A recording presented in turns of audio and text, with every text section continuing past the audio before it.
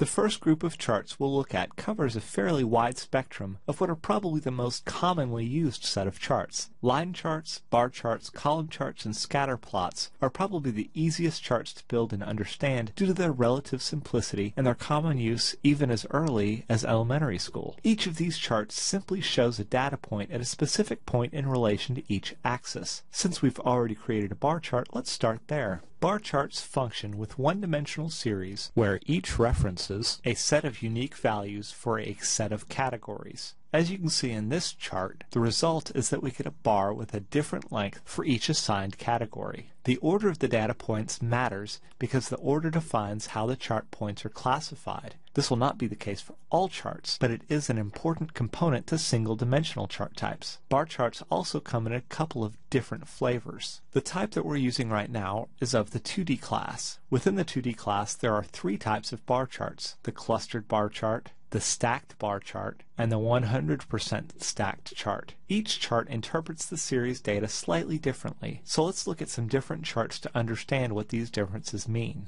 The chart we're looking at right here is a clustered bar chart, and it simply lines each data series up next to each other. For comparison, this chart type is great for looking at how two different values that should be similar compare. For example, here I have test scores for 3 different students across 6 different exams, as well as the average for the class. You could place each of the 3 students as data series and use a clustered bar to compare how they've performed against each other and against that class average. As you can see, you can quickly identify above average and below average performers, and you can have alternative views. For example, I could look at the groupings by person and see how their scores differ across different categories. This can all be done very quickly and easily using the Switch Row and Column command on the Design tab. The stacked bar chart takes each of the series components and adds them together to show how each contributes to a whole. Say that you're running a company with 3 different operating units, alpha, beta, and zeta, and you're looking at the total company revenue. It might be useful to see how these components break down over time to see how the business is shifting. Graphically, each of these lines represents the total for all of the data series included in the graph. Not only do you see how the total revenue is changing based upon the full length of the line, but you can also see the contribution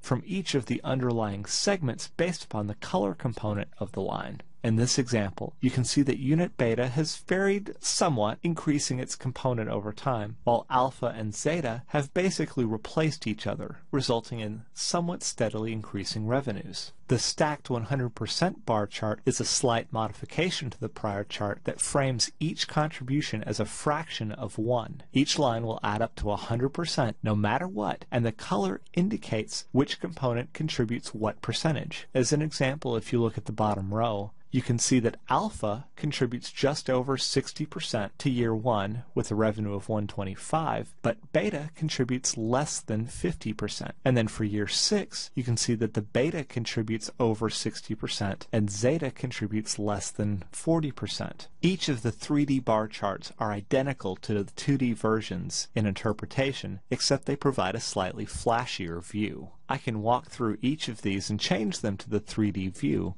by simply going to the Change Chart Type and picking the appropriate chart type to switch it to. The same information is displayed, it just gets displayed a little bit differently. The choice to use bar charts versus column charts is largely a personal choice as well, since they are easily interchangeable. Column charts come in each of the same categories as well, with clustered, stacked, and 100% stacked. The only difference is that instead of being aligned vertically, they get aligned horizontally.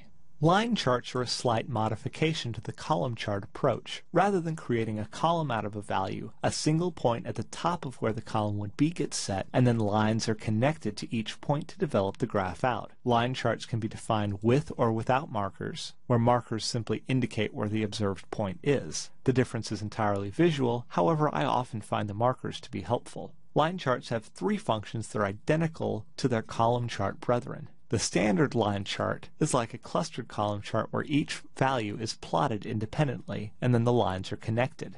The stacked line adds them together to show how the whole is moving relative to the individual components. Here you can see that the whole is represented by the gray line, as that is the blue plus the orange plus the gray data. The stacked 100% line does the same thing, except it sets its total to 100%. So you can see that the blue line starts at 60% and ends up at 0%. But when adding the blue, the orange, and the gray, you always end at 100%. These charts are most often useful for looking at how they change over time. For example, when we look at our test results in a line chart format, it doesn't make much sense and it doesn't assist us in making any conclusions, as there's no real relationship when going from algebra to English or from biology to U.S. history. Comparatively, plotting the revenues by operating units on a line chart helps to show us how the revenues are changing over time. Each chart has a different value. The standard line chart shows how each unit performs on its own. The stacked chart gives us an idea as to how the total is changing, as well as the directional shift of the underlying units relative to the total. And finally, the stacked 100% chart shows us how the changing percentage distribution occurs. Line charts can also be converted into area charts quite easily, and there are area charts representing each type of line chart. The basic area chart simply draws the line chart and then fills the area in between the x-axis and the plotted line. For our data set, that chart isn't usable without making most of the series semi-transparent, which I've done here. The stacked area chart is very similar to the stacked column chart, except on a continuous type of scale. Each additional series gets added to the top of the previous line to see how the total is made up of the individual components. You can see the share of the blue decreasing, the share of the gray increasing, and the share of the orange generally remaining unchanged with a slight increase. This can be valuable for looking at how the individual component share changes over time for large time periods. Finally, the stacked 100% area chart corresponds to the 100% stacked lines and 100% stacked columns. The total gets set at 100%, with each individual component being filled in with the color that makes up that percentage. So for this gray at the very end, since the height goes from 70% to 100%, that means that approximately 30% of the revenue is contributed by unit zeta. Each of these also has a 3D look to give your charts a little bit more of a wow factor. Line charts are pretty common and very easy to understand, but sometimes they're not quite enough, as each data point may be lined up based upon a different order. The final chart I'll cover in this lesson will be the scatter plot type. The scatter plot is our first two-dimensional chart type, so let's look at a series. Instead of a name in a series, the series has a name, an x values, and a y values. This is important, as now rather than simply plotting each point's value over equal intervals, you've also got to define the location along the x-axis for where to plot the data. Suppose, for example, that the revenue information that we had for our 3 operating units was spread across different points in time. Here's our standard line chart, where the line chart implicitly assumes that each one occurs at the same point in time. On the right, I've used a scatter plot with smooth lines, where the zeta data was reported over a time frame of every 6 months for 3 years, the alpha was reported every year over 6 years, and the beta data was reported every 2 years over 12 years. By defining both the x-axis and the y-axis of a scatter plot, we can create line charts that reflect differences in both the y and x values. So that's how the data looks, but our example is poor for applying scatter plots, so let's take a step back and look at our different scatter plot types. There are 3 basic types: the simple points, the connected points, and the bubble plots. A simple scatter plot looks like this, where each value from a data set is laid out on a chart. Where a bar plot gets really messy with dozens of bars, a scatter plot can easily display the same type of information by comparing individual points along a line. For this chart, I've plotted 15 different students and their performance across 6 exams as compared to the average. While not a perfect view, since the x-axis does not show the test names, lots of information can be presented in a condensed space and for looking at correlating factors. For example, we could plot our revenues for each of our 3 operating units based upon the number of employees working,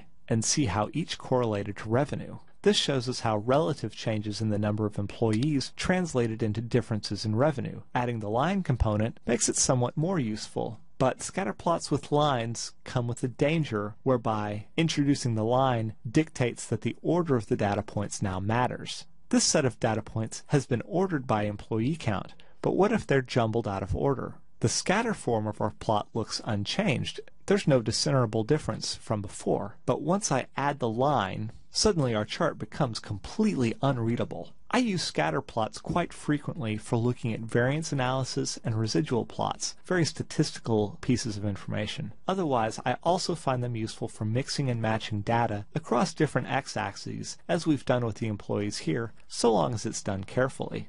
The last type of scatter plot is the bubble plot, and it will be our first three-dimensional graph. So let's dive in and look at a series entry. As you would expect, a three-dimensional series has three entries, an x entry, a y entry, and for the bubble graph, a bubble size entry. Most three-dimensional series will have a special name for the third entry to make the value clear. This chart generates a scatter plot where each of the dots gets a custom size. In this case, I simply made the spots change in size based upon the ratio of employees to revenue. Bigger circles mean a higher revenue per employee, while smaller circles mean less revenue per employee. Such graphs can be interesting and useful, and making the series semi-transparent can help in identifying overlapping points. As you can see, unit zeta's high level of revenue per employee nearly hides the unit alpha amount at 3, while the unit beta completely hides unit alpha at 2. We'll cover some of the more common customizations in more detail later this chapter, but for now you can see that I've simply used a transparency setting.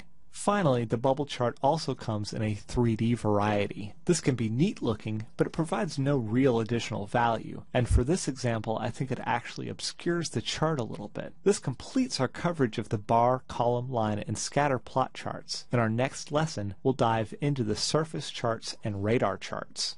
Hi, I'm Nigel from Simon Says It. Thanks for watching. If you need additional Microsoft Excel 2016 training, you can get our entire 60-course software training library for $1. This is a limited time offer that includes 3 individual Excel 2016 courses to help you master Microsoft Excel. Click the Learn More button on the right. I'll see you next week with additional videos.